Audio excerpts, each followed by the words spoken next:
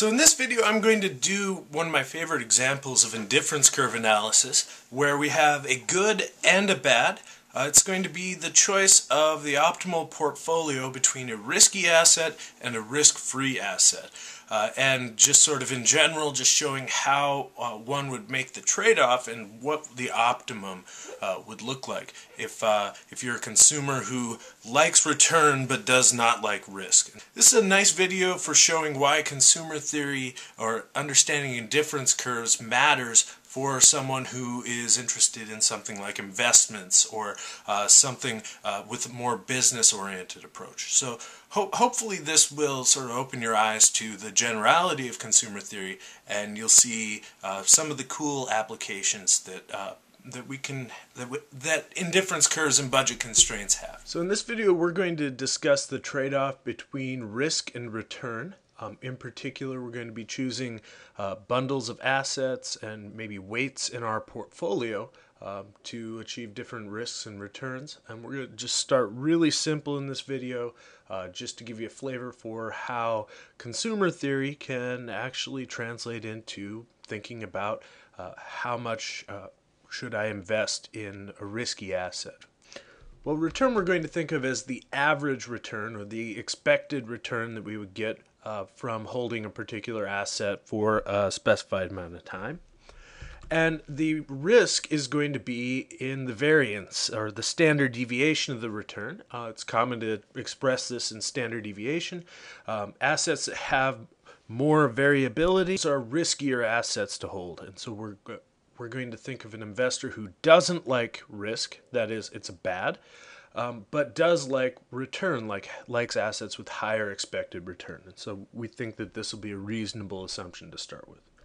Now, this risk-free asset for the duration of this example is going to have a 1% average return and no standard deviation. So it's a sure thing. We'll get 1% return.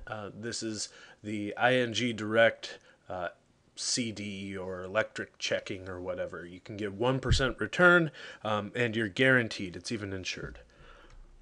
We'll have another asset, we'll call it the risky asset, and we'll say that it has an average yearly return of 5% and with a standard deviation of 5%. So it's a point like bundle A with 5 and 5. So we could choose between RF, which is the risk-free asset, or we could choose A. And it's again, just because risk is a bad and return is a good, bundle A represents having more of a bad but also more of a good. It's not clear whether we would prefer A to RF or the other way around. And one way to conceptualize this is that the sun is over here, and it's not clear whether A or RF is closer to the sun before we draw some indifference curves. So first, let's try to get a sense for how to, whether there are other options available. For example, I could own asset A, or I could own the risk-free asset, but I could also have a portfolio where I have 50% of it has asset A, and 50% is in the risk-free asset, or any other fraction for that matter. Actually, let's just think about a portfolio. We'll call it portfolio as P. Not to be confused with price, but think of that as a bundle that's given by a weight that's placed on the bundle A and a weight that is the rest of the portfolios put into asset RF. So for example, if we have a 50% weight, 0.5, our average return, well, that's just going to equal 3 because half of 5 plus half of 1 is 3. And our standard deviation, it's a little bit more complicated if both assets have variability in their return. That's something for sort of a later time. But for now, when you're trading off risk-free, that's 0 standard deviation, and risky, all you have to do is actually multiply that standard deviation of the portfolio by the weight that you put in the risky asset.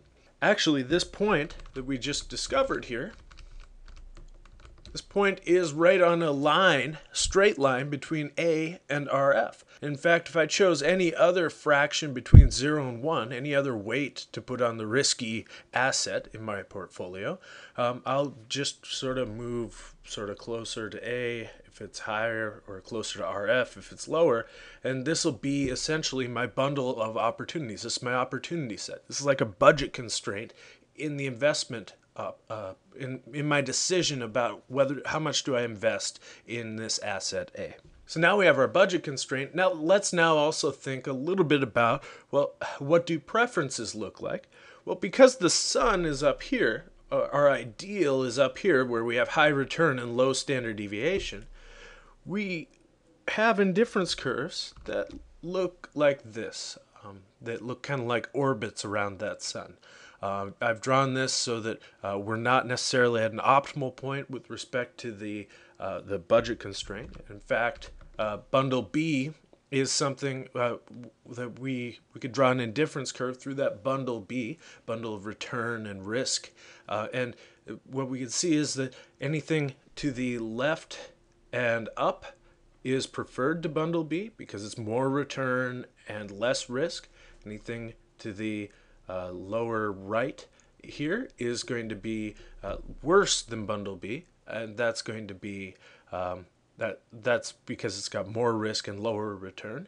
And so what we can see is that the optimum is going to look something like bundle C, where we go to a tangency between our indifference curves, which are shaped like this because our ideal point is up in this region here. And it's going to be a tangency between this this line that connects our two assets, and the indifference curve. And that's going to tell us about what optimal portfolio would we select between a risky asset and a risk-free asset. So that's essentially the portfolio problem. It's the basis of the first step for how you would think about investments and how you would think about how much of your portfolio do you allocate to risky assets. Turns out that more complicated, like the next step when you complicate it and you have more risky assets, that complicates sort of your choice of where A ends up being. But essentially, what you end up doing is you pick a portfolio of risky assets, and then you call that your asset A, and then pick how much, given your preferences for risk, you pick how much do I want to put into risky assets in general. And so that's so this is it looks really contrived and really simple, just picking one risky asset and one risk-free asset, but it turns out to be a pretty important example, pretty important construct for thinking about investment portfolio theory.